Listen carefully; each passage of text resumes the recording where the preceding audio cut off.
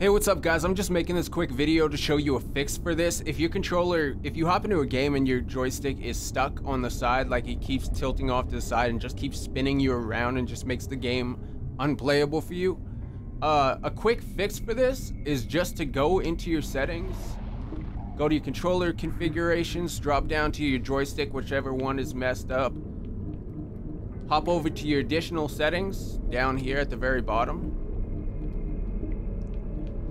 See where it says dead zone shape, put in circle, and then drop that to wherever you figure it's gonna be at, like where your problem area is on your joystick. I'm just gonna put it to right there because I see the yellow circle.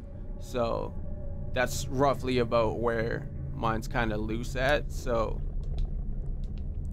yeah, now I could just go ahead and play. I already fixed my other joystick that was messed up. It kept pointing me at the ceiling and spinning around really fast, and this one wasn't so bad, but yeah.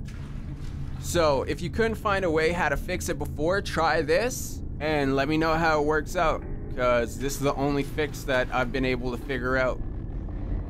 Have a good day.